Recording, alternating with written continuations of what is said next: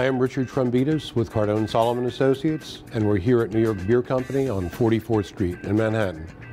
New York Beer Company is a multi-zone venue. There's a main bar area, which is fairly extensive, over 40 feet long, and it encompasses a parallel dining area as well. There's an area where I'm actually currently sitting, which is used for private parties and individual events. And then there's a separate dining area that looks out on 44th Street. It's a very popular after-work spot. There's live music here on Monday nights and Saturday nights. They redesigned the facility and they decided they were going to encompass live music.